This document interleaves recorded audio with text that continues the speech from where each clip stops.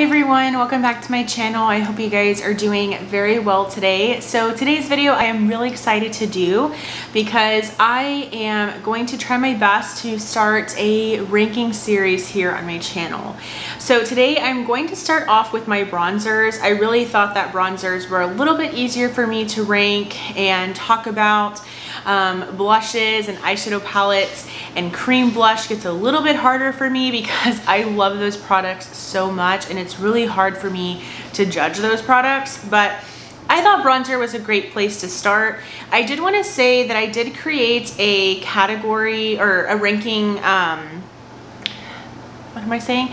I created like a chart for me to rank my bronzers because I had a really hard time just, you know, basically throwing out rankings out there. I had a hard time doing that.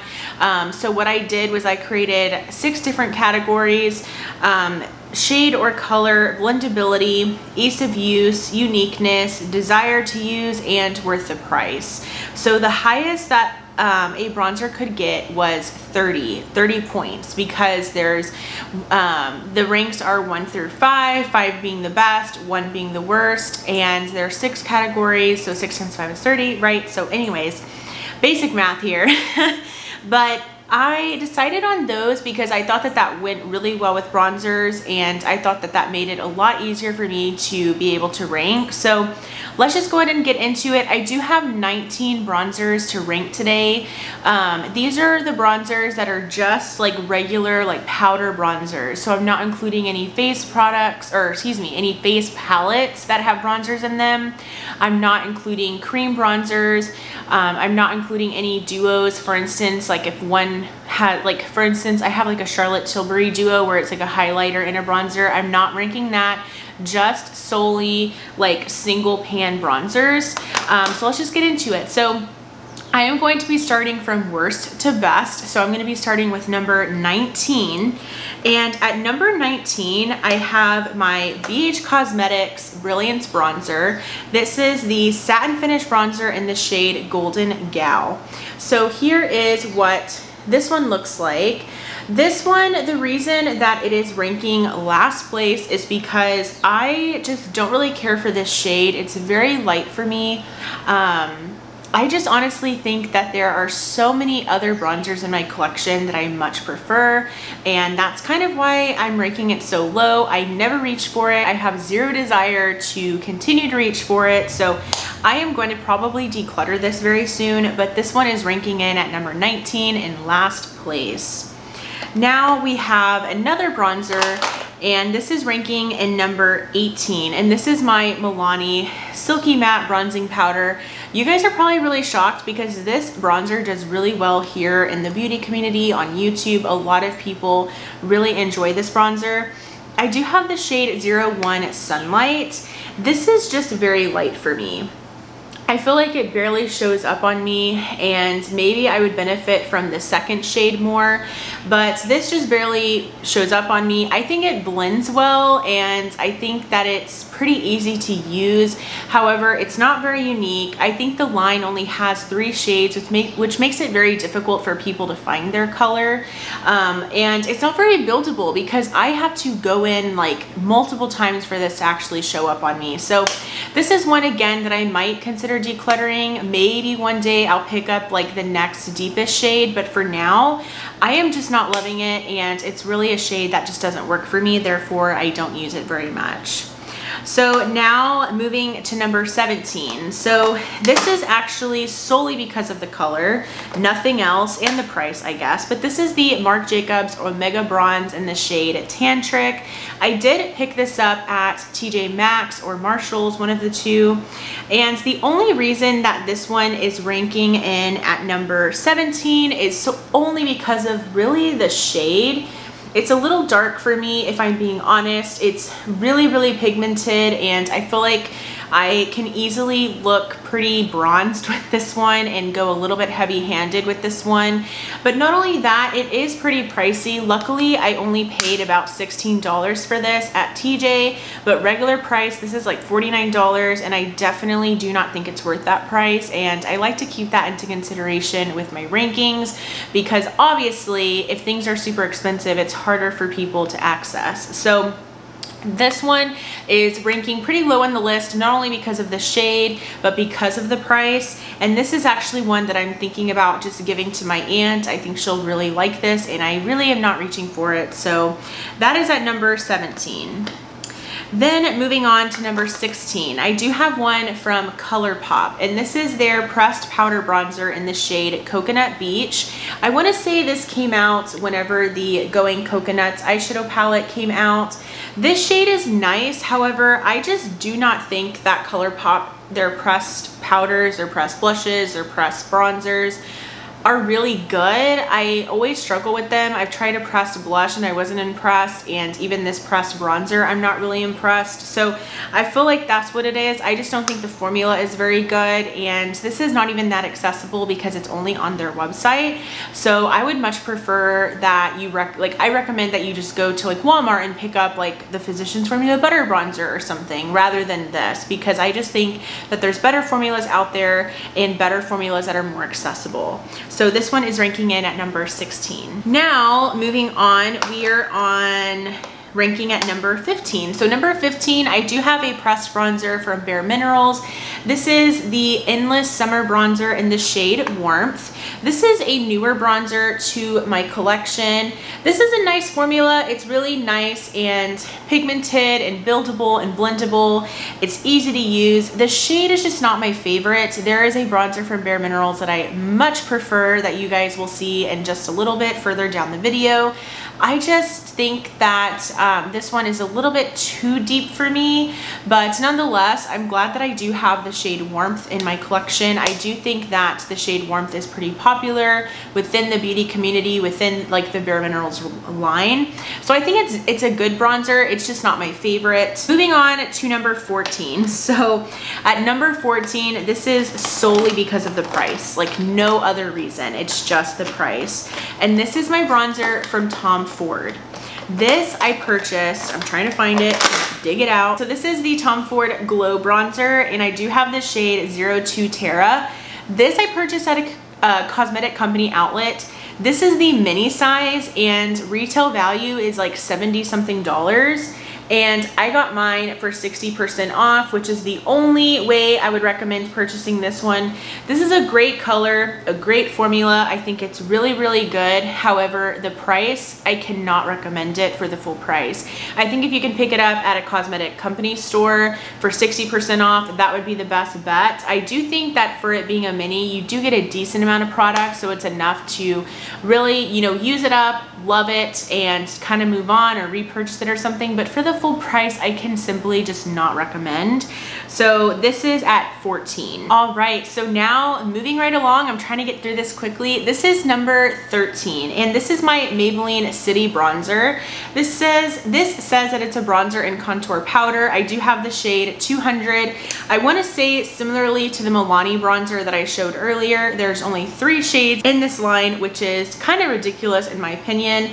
I think that there should be way more bronzers available, but this is what this one looks like. It's pretty good for my skin tone.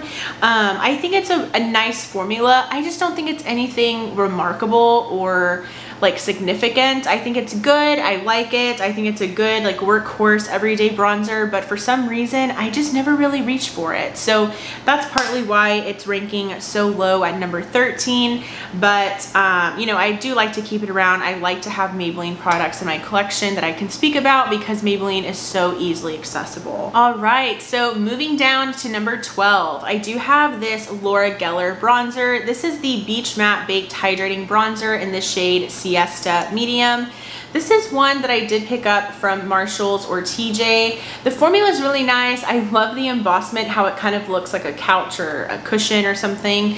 This is a really great formula. It's very, very blendable and buildable. It's a very, very smooth pigmented formula. But because Laura Geller isn't very well known here, it's kind of getting harder and harder to find. It's harder for me to recommend this product because I don't know exactly where you can get it. Maybe QVC, I'm not sure, but this is a good formula. But whenever a product is not very well known, or when a product doesn't really excite me, I notice that I don't gravitate towards it very much, which is probably why that this is ranking so low. But I do think it's a really, really nice formula, and I've been thoroughly impressed with a lot of Laura Geller's products. Just this one in particular is pretty mediocre. I think it's good, but it's definitely not my favorite bronzer, which is why it's ranking at number 12. Ranking at number 11, I do have the Milani Baked Bronzer. I have the shade Dolce. This is nice. It's very nice. However, there is one from the drugstore that I much prefer, especially if you're wanting a more luminous bronzer. I think the shade is nice. I think Milani does a great job with their complexion products, their complexion powder products. Of course, their baked blushes are very well known throughout this YouTube beauty space. However, I just find this a little bit dry. I find it to be a little bit chalky, not super like radiant or glowy on the skin.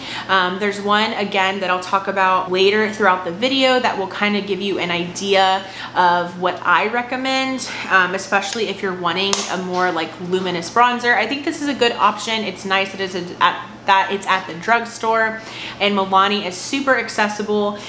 So I like it. It's just there's one that I gravitate towards more regularly. All right, so now we're at number 10. So we are pretty much halfway there.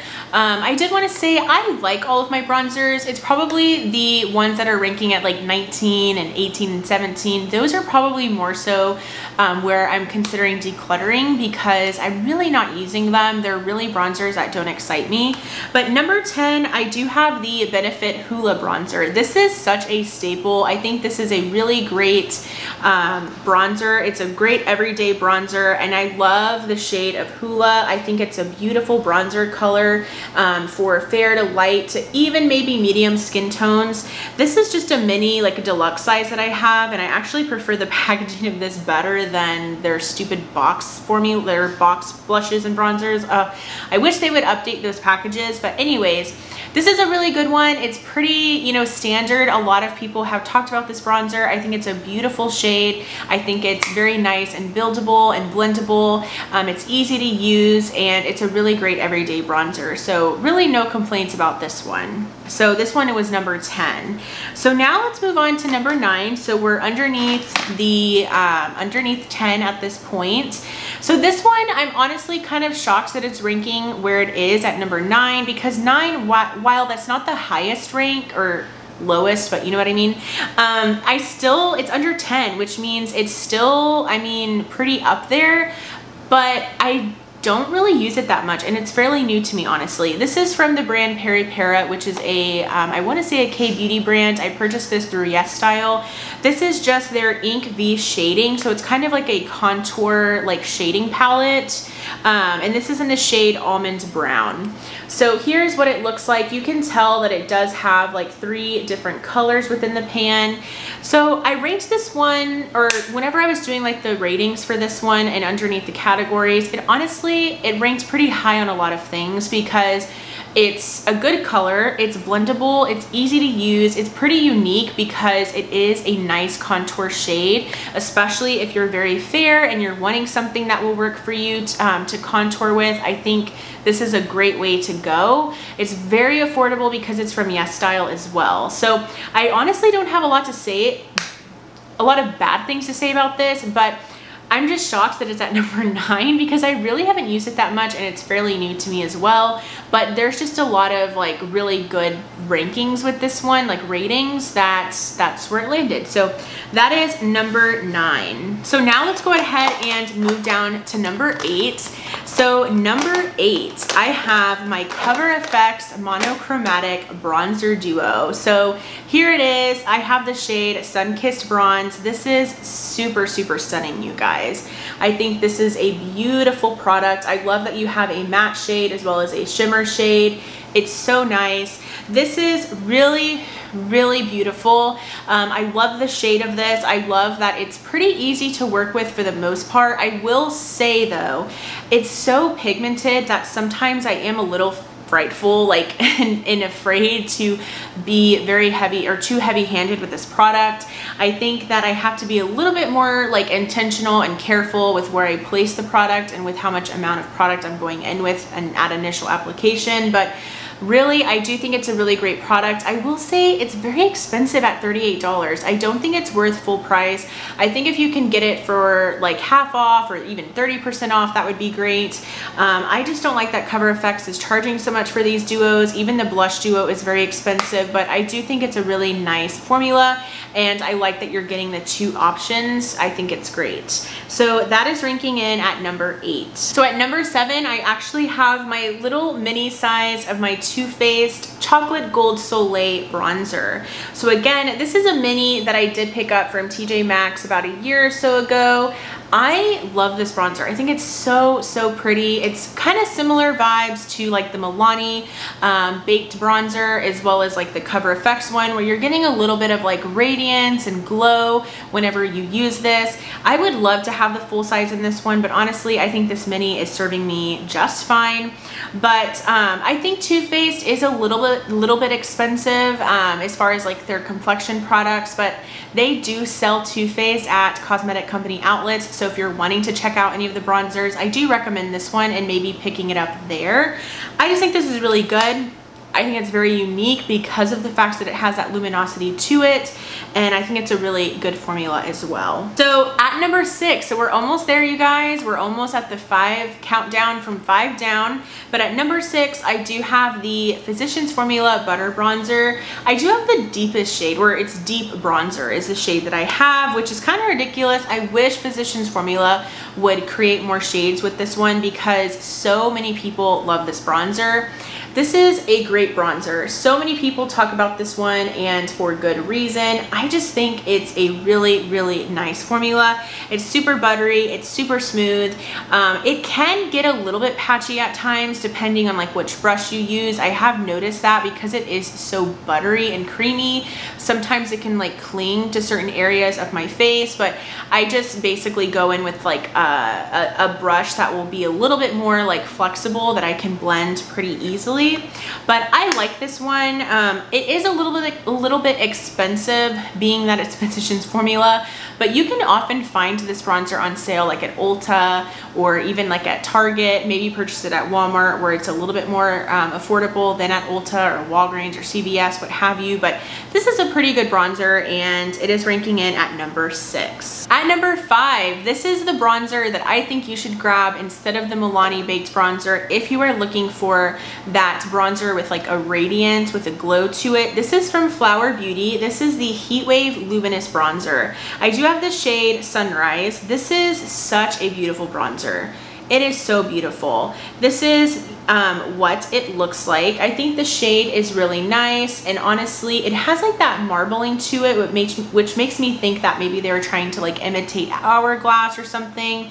But I think this is really good. I think that it's a little bit more smooth and a little bit more creamy than the Milani Baked Bronzer, which is why I like this one better. I do think you have to be a little bit careful with this one. It can look a little bit much if you're just applying it kind of recklessly, but it's still forgiving nonetheless, and I really like it. I think that this is a really great bronzer for summer, and it's a great option if the Milani one didn't work out for you. I think you should try this one. So ranking in at number 4, so we are getting there.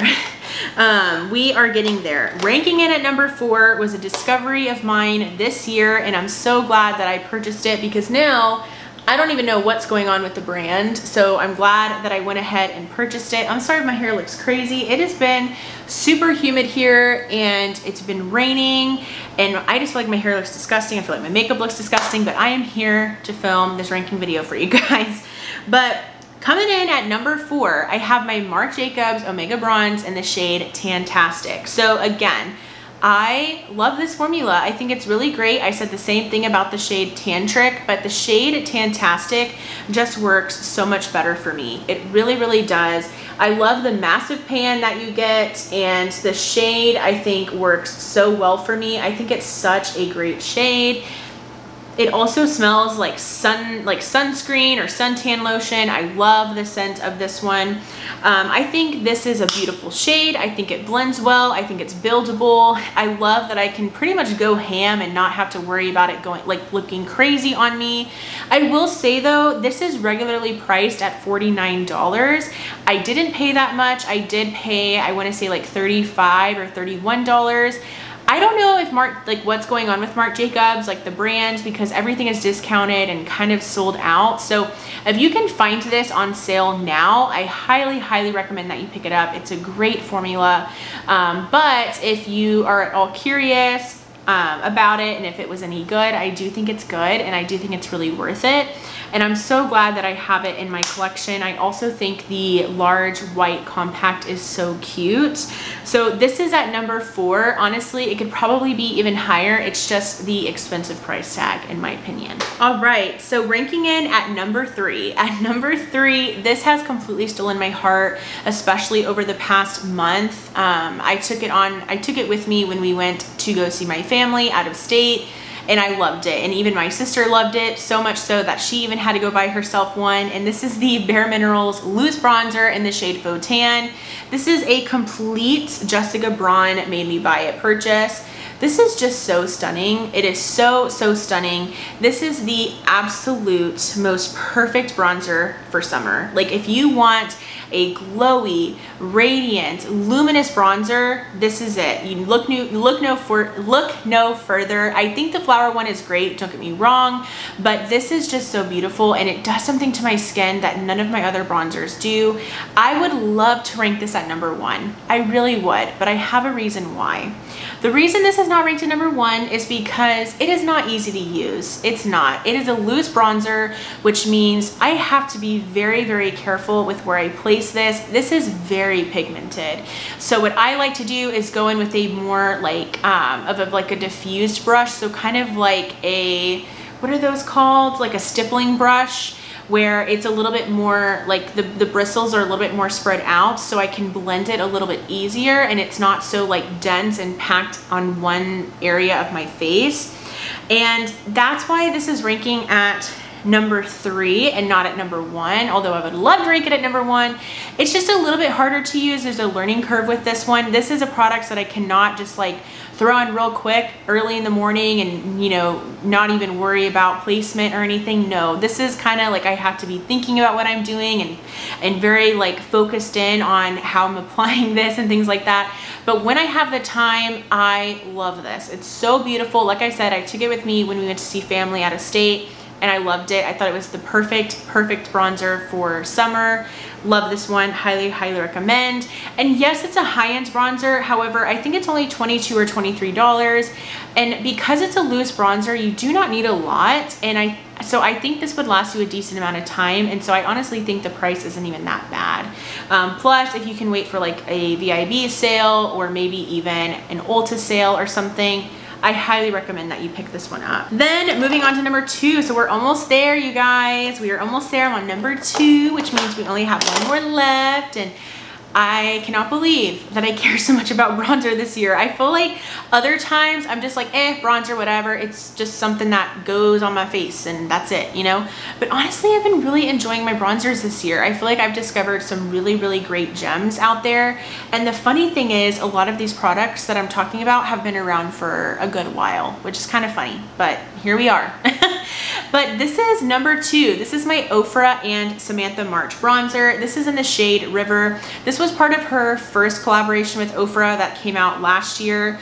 And this is just so beautiful. It's kind of similar to Cover FX where it's a split pan. You get more of like a shimmery side here and then a matte side here. This is beautiful. This is way more approachable than the Cover FX one because of the color of this. I feel like the Cover FX one is so pigmented that I'm a little bit afraid of going too like heavy-handed. This one, I'm not afraid of doing that. I feel like I can just keep going in and going in and going in, and it's never gonna look muddy.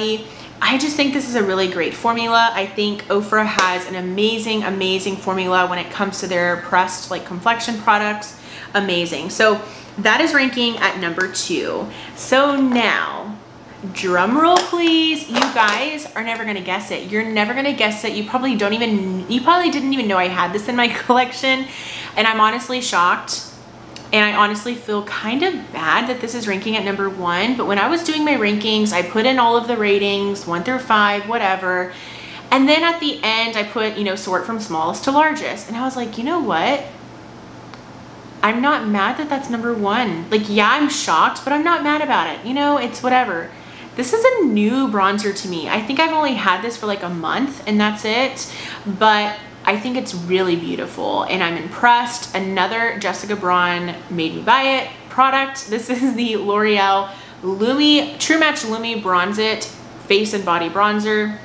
I obviously only use it for the face. I do have the lightest shade 01 Light. This is so pretty. So pretty.